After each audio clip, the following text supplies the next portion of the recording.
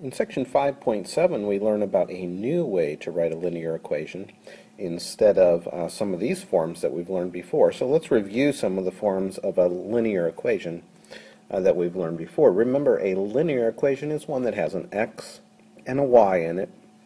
It's a machine that could generate a table of values, inputs and outputs. So the one we've been working with most recently has been called slope-intercept because it has a slope and a y-intercept right there staring at you. Y equals mx plus b is called slope-intercept form.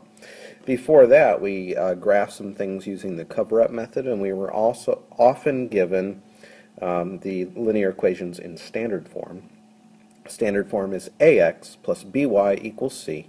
So the x and the y terms are on the left side and the constant is on the right. A, b, and c have no meaning, they're just numbers. For example, like 2x plus 3y equals 6 would be an example of a linear equation in standard form. So again, remember, linear equations have x's and y's in them and numbers. And when they're in certain forms, like this y equals mx plus b, sometimes the numbers have meaning.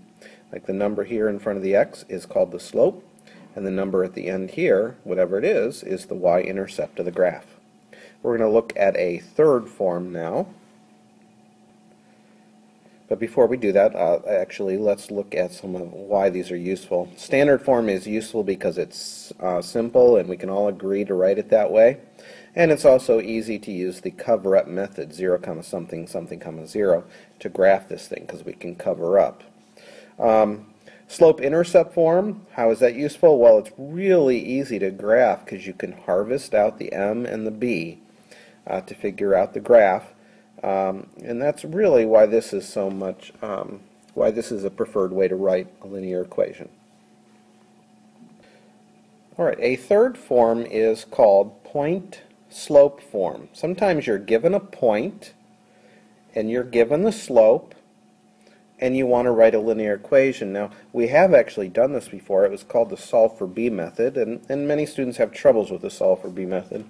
Well, the good news is we're going to have a pluggable formula instead of having to solve for b, and that's on the next screen here. So given a point x1, y1, and given a slope, we can write the equation. We put the x1 here, the y1 number here, and the m here. Let me be clear. X stays x, y stays y. Alright, we just plug in the x1 number, the y1 number, and the m, and the x and y stay x and y, and then we have a machine. We have an xy equation. So let's look at an example now where we have been given a slope, and it's going to go through the point 5, negative 2.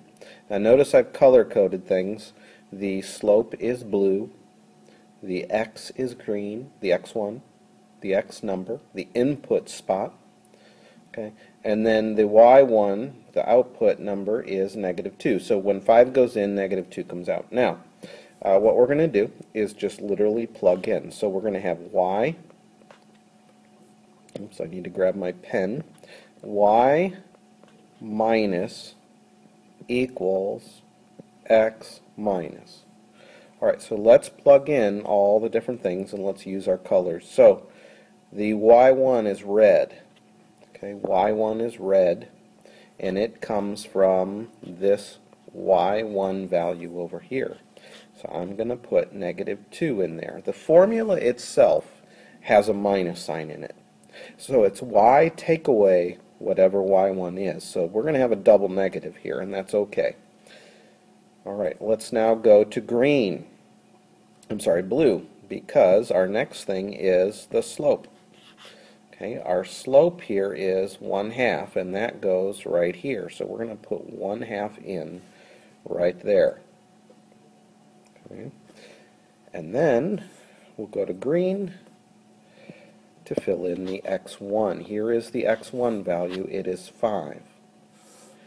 Alright, we're pretty well done. We could probably write it a little bit nicer without the double negative. Might be a good idea. So the final answer would be y plus 2 equals 1/2 times the quantity x minus 5.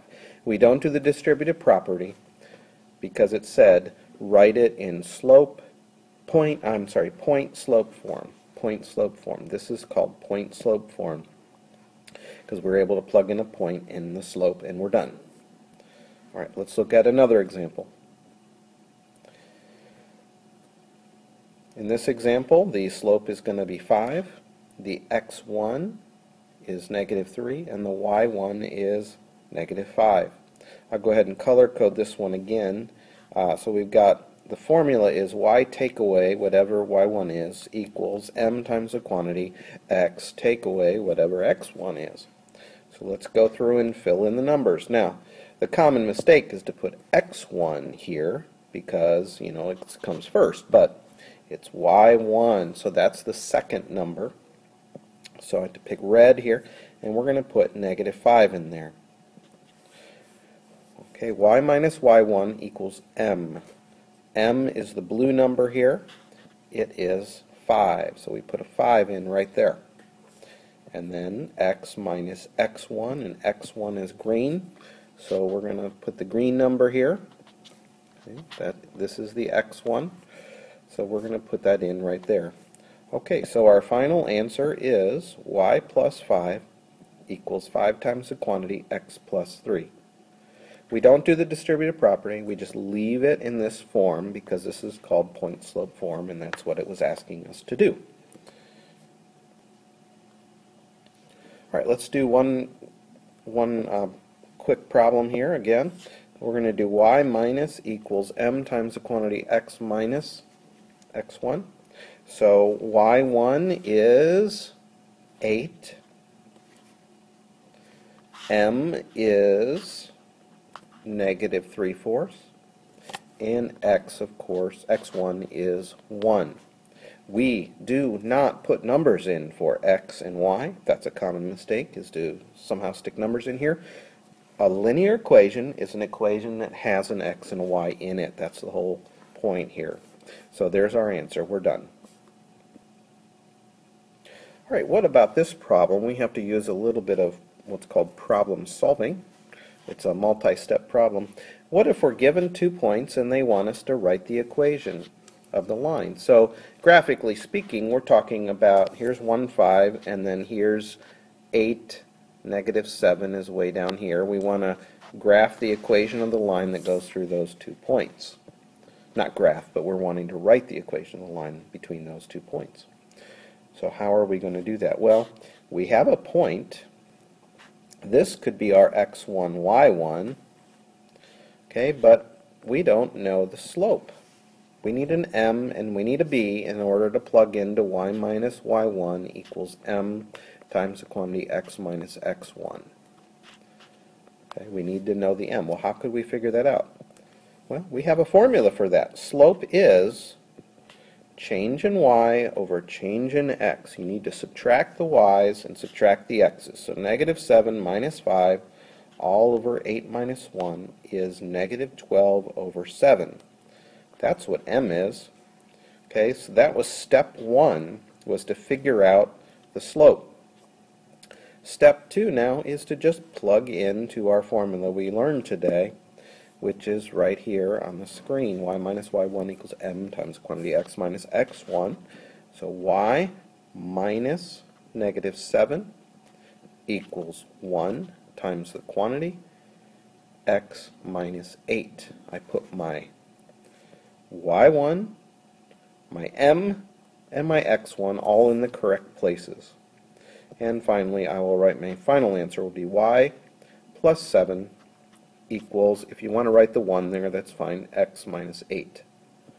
There's the answer. So sometimes you're actually not given the slope, but you have enough information to figure it out. Now, why didn't we use this? This is x2, y2. Well, it wasn't in the formula here, but we did use it to figure out the slope, so we did need to know that. All right, let's do one more quick problem where we're only given 2 points, because this is a 2-step problem. Step 1 is to figure out what the slope is. So slope is going to be, I'm going to go left to right, negative 4 over 2, that's your delta y, over your 1 minus 3. That's negative 6 over negative 2, which is positive 3. So the slope is positive 3. We can now plug in to our formula. Our formula is y minus y1 equals m times the quantity x minus x1. So we plug in our three numbers. Our three numbers are 3, 2, and 3. We've got to put them in the right places, though. We've got y minus 2, that's your y1, equals 3 times the quantity x minus 3. There's the answer. This is called point-slope form of a linear equation. It has an x and a y in it. It's a machine. Input and output table could be generated from this thing, and it will generate a line that goes through those 2 points. Okay, final question. This is actually a 3-step problem. We're going to write an equation that goes through these 2 points, so that sounds familiar. But our final answer is going to be in slope-intercept form. Slope-intercept form. That's y equals mx plus b form. Now we don't know what b is, and we don't know what m is. So what we're going to do is step 1, we're going to figure out what m is. That's 5 minus 7 all over 1 plus 1, which is negative 2 over 2, which is negative 1. Alright, so that's m. Step 2, we are going to plug in to y minus y1 equals m times quantity x minus x1 and get a linear equation on our paper. Y minus 5, I'm going to use the first point, the one on the left. You can use either one, by the way, whatever your favorite one is, they'll both work. X minus 1. Okay, and then step 3, this is the new one here. We now have to, we're going to solve for y equals mx plus b form. Here we go. Couple things. Let's do the distributive property first. We get minus x plus 1 equals y minus 5, and then we add 5 to both sides. The answer is y equals mx plus b. Y equals negative 1x plus 6. So that was a 3-step problem. We had to figure out the slope. We had to plug into point-slope form, because we didn't know what b was. And then we simply used a little bit of algebra trickery to get it into y equals mx plus b form. Alright, good luck on the assignment. This is an important section and another important form that you're going to use for the rest of high school here. So you need to get to know this and do a good job on the homework so that you memorize this equation. Made with Doodlecast Pro.